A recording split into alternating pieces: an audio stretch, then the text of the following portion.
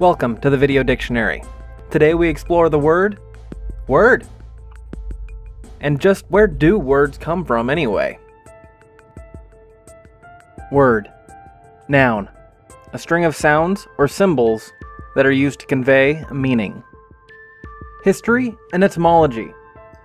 When I looked up the origin of the word, word, in the Oxford English Dictionary, I was confronted by a long list of cognates. A cognate is a word that comes from the same origin, and they all came from the Proto-Indo-European verb were, meaning say, speak, or utter. A few examples of these cognates are the Old Germanic Wort, Old Frisian Vord, Old Danish Orth, Danish Ord, and possibly the Sanskrit Vrata, which means to command. Prescription and commentary. What is a word, really? It's a combination of two things: a series of sounds or symbols, and an associated concept. Now, when I say the word pink elephants, an image should pop into your mind. If you're an American, it was probably the scene from Disney's Dumbo. If you've never seen that movie but speak English, you have a concept associated with the sounds pink, and you have another concept associated with the sounds elephant. And with those two concepts, your mind was able to combine them and make an image in your head. And to someone that doesn't speak English, those are just sounds. They're not even words. They don't mean anything. But where do these associated concepts come from? Where do words really come from? There's no government agency that dictates what words mean. There are businesses that release books about what words mean. They're called dictionaries, which is what I'm doing here. But these lexicographers will be the first to admit they're not trying to control what the words mean. They're trying to find out what the words mean from the people that use the words every day. So where do these meanings come from? What creates a word? Let's take a look at an example I'm currently researching for an upcoming video. The color orange. Prior to the 14th century, the English word for orange was actually saffron, when a brightly colored fruit from Asia came around called oranges, and they became almost ubiquitous as a preventative measure for scurvy.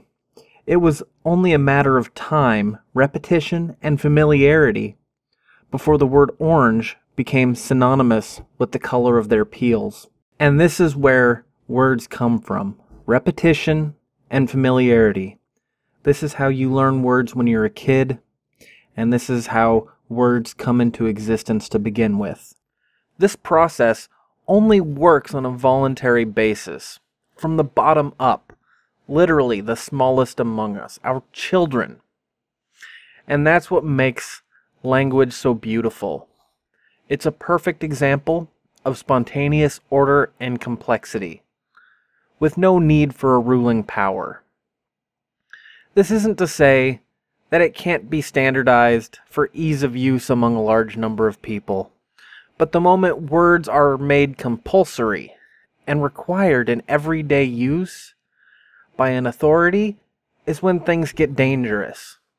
An example is in George Orwell's masterpiece 1984, when the English Socialist Party attempts to standardize language and compel specific words and phrases be used in everyday speech as a way to control the people of Oceania. Compelling speech and forcing the use of a particular word removes the beauty and voluntary nature of language. There's a reason poetry isn't generally written in the C+ programming language, or music lyrics written in the legalese of an end-user license agreement. When words are compelled in everyday life, we lose the beauty, the poetry, and the voluntary nature of our wonderful language. Thank you for watching. If you've enjoyed this exploration of the word word, please leave a like and subscribe for more weekly explorations of the words we use every day. For more information about this word, please follow the link in the description below. There you will find links to sources and other related articles and videos. If you'd like to support the Video Dictionary Project, please follow the support link below for information on becoming a patron, affiliate links, or to make a one-time contribution. And until next time, keep learning.